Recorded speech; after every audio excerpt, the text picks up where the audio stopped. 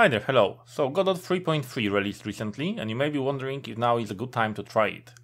I'm not going to install your intelligence in here, and you can check the changelog yourself, but I'm going to talk about a bit more about Godot. Engine is not just the lines of code you can see, but also we need to look at the whole package. We need to look at the community support, available tutorials, documentation, projects, leadership, and more. So let's talk about all of those and more in this video. The first unique thing you will notice about Godot is GDScript, Godot's own scripting language.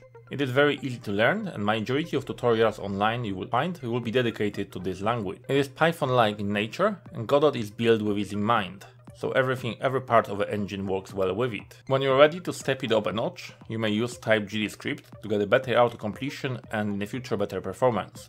This is the way I prefer to work with it. However, what you will also find is that community often recommends using source code to learn about the engine. The source code is written in C++. As a result of that, Godot suffers from this dual nature of being very easy to pick thanks to type GDScript, and being impossible to pick by the beginners due to the reliance on understanding source code, tens of thousands of lines of code long. There is a strong disconnect between what Godot veterans think is easy to learn and what new people find easy, and there is very little work done to bridge this gap.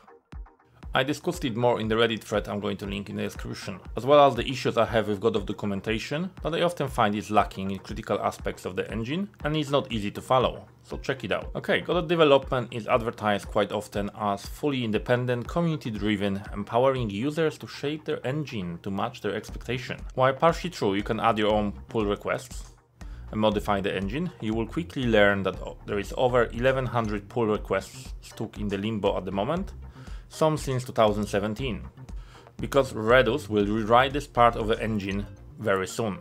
Many of them are rejected because we don't see the use case for it. The problem here is that those issues are usually closed within 24 hours, and anyone who had the use case for it is prevented from voicing this opinion.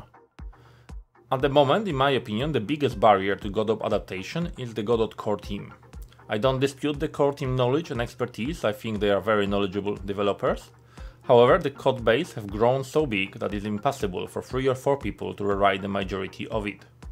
They have to learn to let go of their fears and actually start managing and delegating rather than just making the project.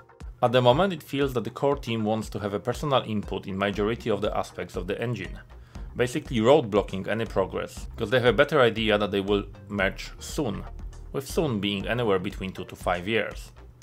Getting a pull request added is not always about the quality of pull request, but about the politics and who you know to speed up the process. This may have worked for the engine when it was smaller, but it simply doesn't scale. As engine have grown and continues to grow, it will become even harder to get pull request added.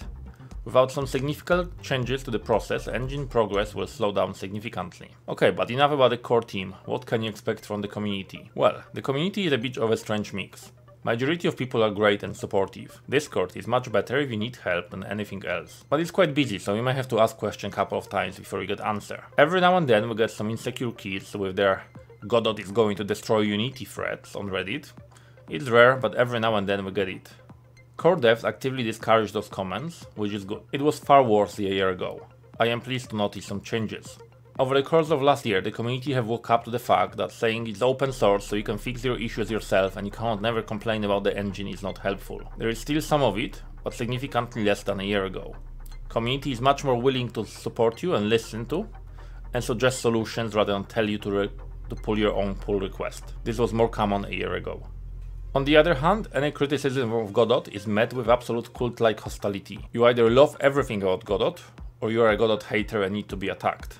After a link above thread about documentation, I had a bunch of people follow me on Reddit, downvoting everything I say, and sending a direct messages to me saying, why are you shitting on Godot, why are you even here?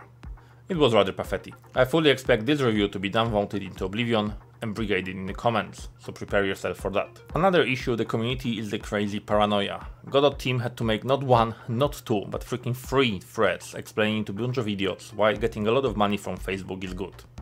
Links in the description if you want to read the discussion.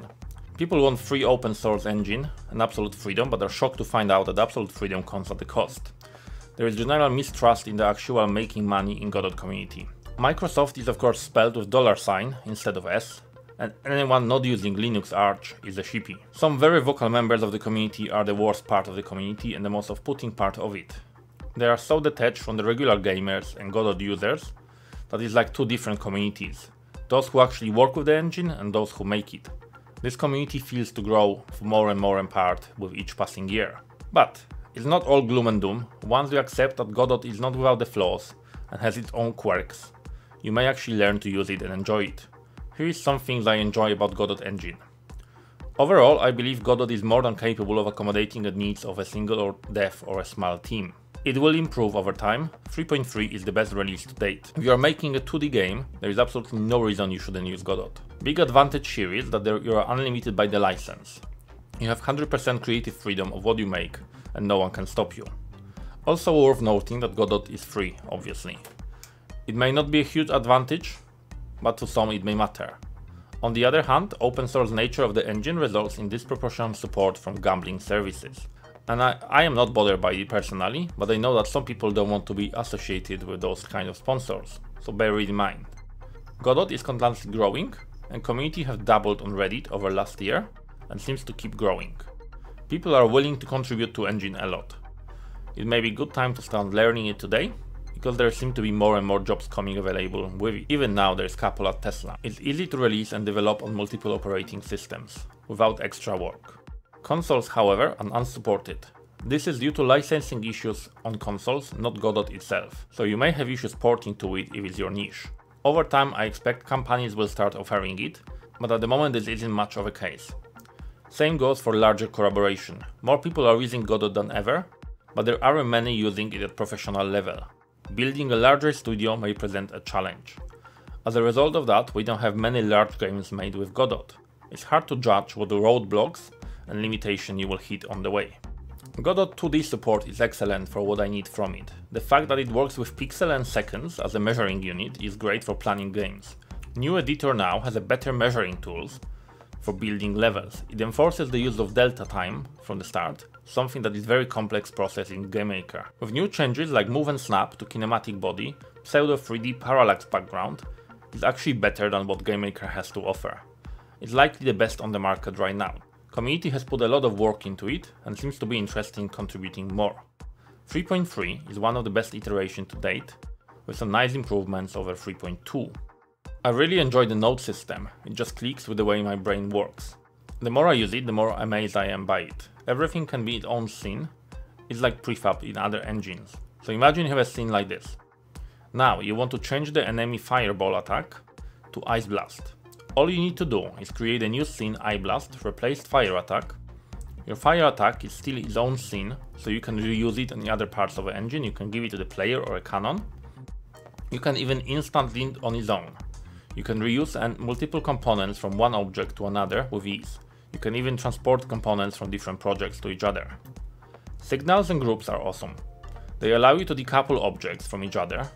So if I fire a gun in the game, I can send a signal called gun fired.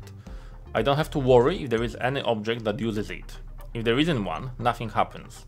Everything does its own thing. If there is one, they will react to it appropriately. This further helps with modular design and keeps objects separate. There will be a link in the description to the thread where I discussed it in more details. Finally, the animation player is amazing. You can animate any property of the node via animation player. You can affect things like node's position, modular values, change gravity, toggle and untoggle collision layers, etc. You can also execute functions directly from animation player. For example, you have def animation. At the end of the animation, you can call function Q3 to get rid of the enemy node, or any other function you want. It allows you for greater visual control of what you are doing. Overall, Godot is fun to work, and it's definitely worth trying. As long as you are willing to accept the limitations, you can make it work for your project. I enjoy using it and I will be sticking with it. Take care.